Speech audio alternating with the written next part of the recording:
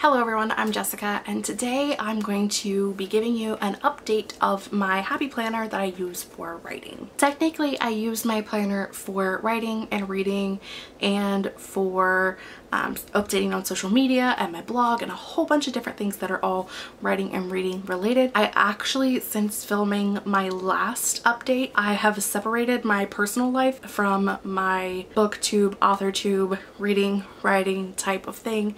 Those all have their own separate planner now. There will be a few more changes to it coming up soon because the planner that I have ends in July and I picked a new type of planner for August. So it will be changing a little bit, but what I'm using it for will stay the same.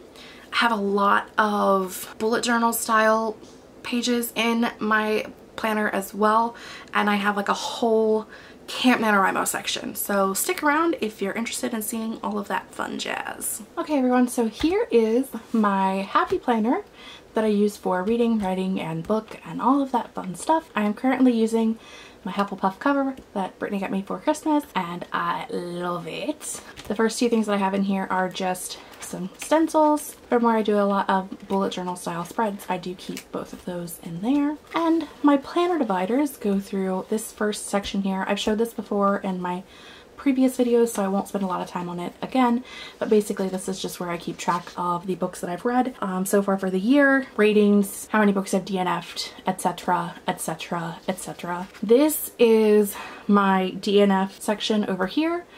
Books that I have either unhauled or DNF'd, I am writing on here so that I can keep track of what I'm getting rid of. And on this page you will see highlight colors.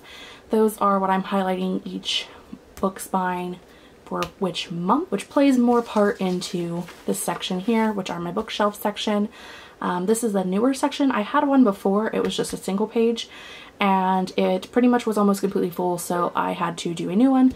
Before I had just one page with 3 sections, and I've updated it to 2 pages with 4 sections each, and I haven't finished filling in the background because a lot of these have like places where I can write in more books if I need to at the end of the year. I don't really know. I'm crazy, so who knows. This page here is where I am keeping track of my TBR number goals. So again, I'm using my highlight colors for the month. The 52 is super outlined because 52 is my actual goal for the year. But as you can see, I'm almost there. So I went as far as the book would take me, which was to 108. I talked about these again in an earlier video, but there are authors that I want to read in this year, and then my most anticipated releases for the year, which has changed a little bit because Chain of Gold by Cassie Clare is no longer coming out this year, but Queen of Nothing by Holly Black is coming out this year, so I just traded those two out, one for the other. This is books that I have pre-ordered and their release date and if I've gotten them or not, so I can keep track of that and I don't pre-order the same book twice like I did last year because I'm a loser. This page is just keeping track of my YouTube video goals, my monthly videos, and ideas for my monthly write-ins. This is my YouTube subscriber tracker. I currently am at 651 subscribers, and in February I reached my goal of 350 and I have grown to 650 in the last few months.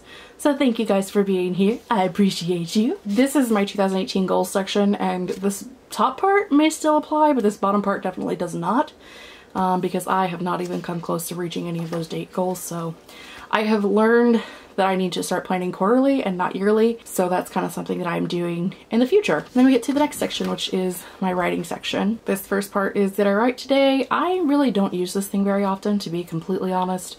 You can see that I was using it during April Nano, but that was pretty much about it. Usually because I don't write every day, I kind of forget to go in and fill it in, so it's not really doing me a whole lot of good, but it's here. This page is a newer one. It is my writing dashboard. I have a post-it note for the 4 books that I have currently working. Roxy, Anku's Curse, Daniela, and Warriors. And then the sections are plotting, writing, revisions, beta readers, query, and shelved. So just whichever book is in which section, and it just gives me an idea of what each book is at, where each book is at rather. What each book is at, that doesn't even make any sense. But it gives me an idea of where everything is and what I'm currently doing with it. This page is my tracker for Warriors of Comadria, my project tracker. I have 41 scenes currently in this version of it, and I have so far edited 8 of those scenes, which means I am sucking this month, but it is what it is. Once I have finished, I know I'm going to have more scenes at the end of this because I have scenes that are like 50 pages long that obviously should be more like, you know, like 8 or 9 pages long, not 50. So I know that I'm going to be having more scenes when I get through with this revision set. So once I get through with this revision set, I know how many scenes I need. I will be transferring it over to here and then going from that section and doing updates from there. These I have shown before. These are project goal sheets. I do really like these. As far as it's made more for being like a student school type thing, but I'm using it for my projects for my books that I'm writing. And really, if you're interested in seeing more of that, check out one of the previous videos because I'm not going to go over it again because we've already been over it before. Again, these have dates and stuff on the bottom of them that really don't matter anymore because I'm so far behind it doesn't even matter. And then I have just a half sheet for video ideas and a half sheet for blog ideas just to keep my mind working. And then we have another section, and this section gets me into my camp cabin. This is, there's only a couple of pages here, but this is what I have set up for Camp NaNoWriMo in July, obviously, because that's what it says in the giant letters up top. This is my cabin. These are all of my cabin mates. I think right now there's 18 of us, but I think there were 2 other people that were invited. I'm not really sure. They may have even joined in and I haven't wrote them down. I don't know. But I put 19 spots on there because you can have 20 in a cabin, and I've written down the ones that I was aware of when I made this spread. This next page is my camp project. My work in progress is Roxy. My goal is 25,000, and this is just like the first line of the book. They all had the same question: how could I possibly be Roxy Harris? I ask myself that question several times a day. Just kind of like a, here you go, there's my project. And then this page is my word count tracker. I basically, on the bottom half, set up a calendar. So like this color is all Monday, this color is all Tuesday, Wednesday, Thursday, Friday, Saturday. And then the one that there's less of is Sunday, obviously. So I'll just be writing in my word count for each day and then adding it up for my week goal and then a total down here at the bottom. And this top part goes up to 25,000 and it's 500 at a time, and I'll just fill those in as I get there. It's kind of like a progress tracker. This side, I do need to do some updating on this, but this is the sprint schedule for my camp cabin, so that I know when everyone is doing sprints and when I'm needed to be doing sprints.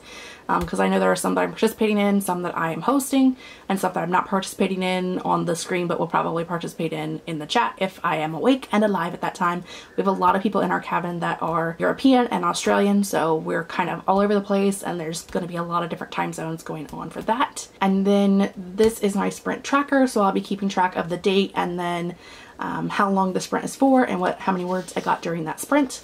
And there's just 2 pages of that, and that is the end of that. For the most part, this next section of my planner is heavily reliant upon Sarah Cannon's HB90 planner. I purchased her HB90 planner. I highly, highly recommend it. I absolutely love it. It is so super wonderful. It is very inexpensive. I will link it in the description box below. If you, like me, have a planner that you are already obsessed with and have a system that works for you, that's great. I don't use the weekly pages. I use the setup where she walks through how to set up your 90 days, how to set up your quarter and set your goals for that quarter and all of that stuff, and I've incorporated it into here. So I have done some like bullet journal style spreads of her suggestions.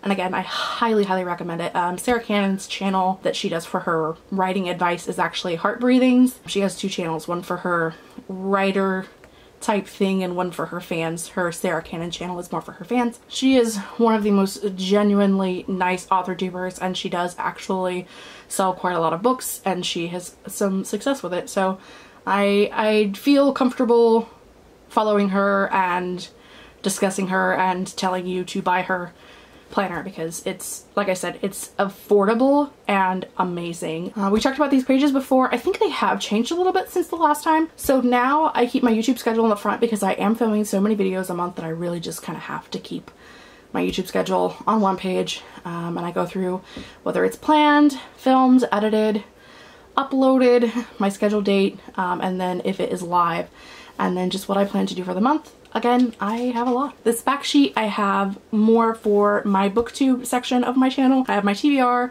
books that I've read, books that I've hauled, books that I have unhauled. This month there is the Buzzwordathon, so I have that down here. I have my TBR takedown stats for this month all on here so that I can keep track of everything in one place. Then this here is what you will see. This post-it note here tells me where all of those books are available on audiobook, but that's for a whole different thing. It doesn't really need to be there. This page is more of what I got from the HB90 planner. My monthly tasks for goal 1, goal 2, goal 3. My first goal for this month is growing my YouTube channel. My second goal for this quarter is getting back to writing, which is starting a blog, which I have done. And my third goal for this quarter, which, as I say, for this quarter, it really was just for the month of June, because that's when I started this, is to edit Warriors of Comadria. And I've put some things in here that will lead me to that goal, as far as how many videos to film, host a live write-in, answer all of my comments, find a co-host for this month, which I did. I had Laura from Laura Writes on my channel. I'll link her in the description box below. Laura was my co-host this month. And then sharing on both Instagram and Twitter, posting blog posts, sharing on Twitter and Instagram, doing my handwriting edits for Warriors of Comadria is on here.